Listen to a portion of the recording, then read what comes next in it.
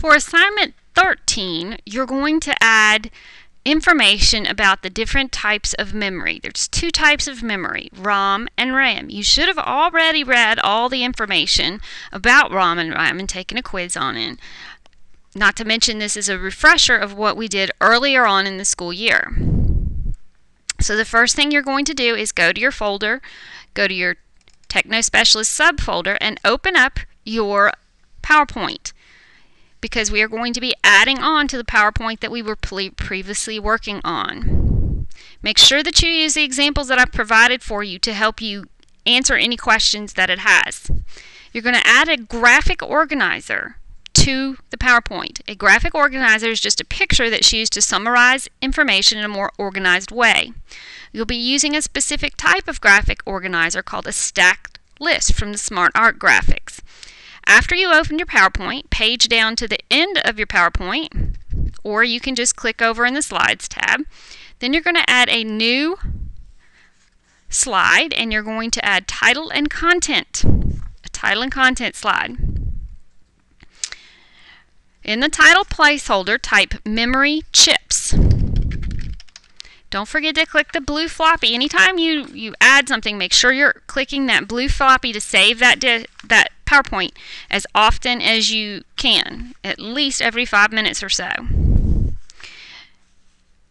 Then you're going to click the Insert the SmartArt graphic icon. Notice that when I move my mouse over it, the little screen tip pops up, which tells me what it is. It's the green folder with a piece of paper in the content box. So when you click on that, you get all different kinds of graphic organizers.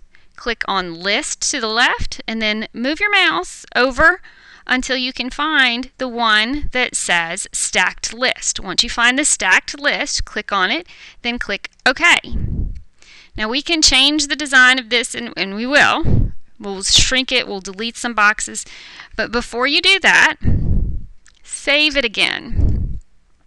You need the format and the color changes to fit with your design. So make sure you choose something that works better for your design, that matches the colors that you've been using previously.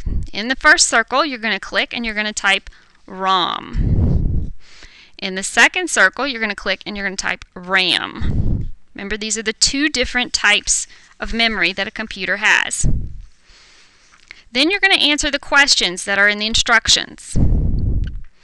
First, and you're going to answer them in bulleted brief points. So first, we have what does ROM stand for? It stands for Read Only Memory.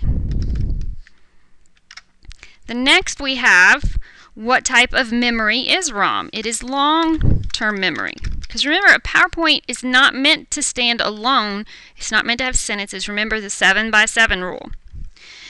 Now, why does a computer need ROM? It's necessary to permanently store important information about basic computer functions.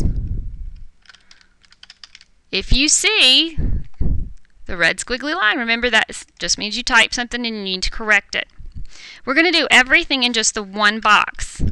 Notice how I'm putting a dash before to kind of create that bulleted list. You can just add a bulleted list.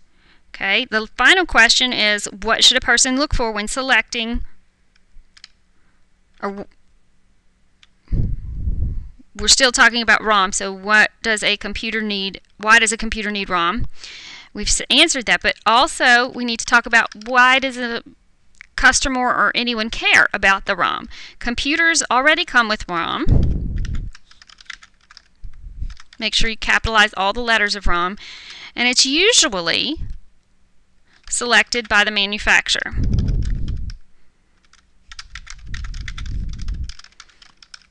Now, we need to get rid of this second text box here because we don't need it. But now we need to increase the size of our other text box. So remember, do it from the corners, and we can still adjust the location, we can adjust the size, and we can make it look how we want it to look. But we don't want it to be too big, we don't want it to be too small. And you're probably going to want to go ahead and delete that second box on the other side. Then again, you're going to answer the questions about RAM. What does RAM stand for? Random Access memory. What type of memory is RAM? It's short-term memory. Why does a computer need RAM? It's necessary for programs and files to be temporarily stored so that a person can work with them.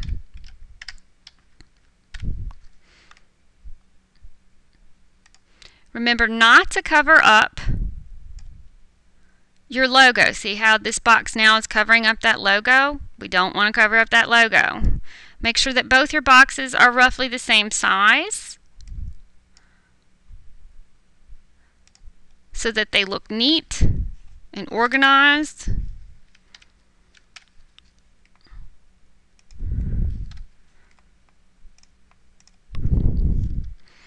And final question is, what should a person look for when they're selecting RAM? Let's see. Because they need to look for higher storage capacity,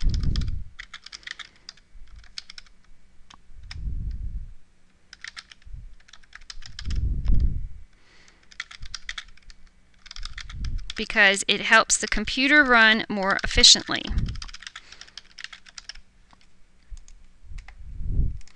Don't forget, even if you're going to make more changes, still go ahead and click your Save As. Click off of it to make sure that it's not covering that logo.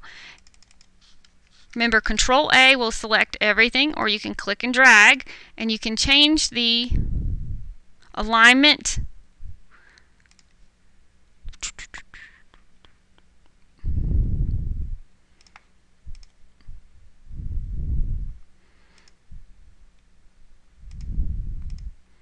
to the top instead of the middle, and that would allow you to change the size of your font to make it a little bigger. You just don't want to make it too big.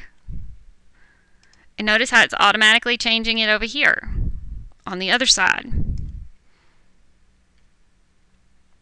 So align your text to the top, but make sure that you can still see everything. And then save and submit it.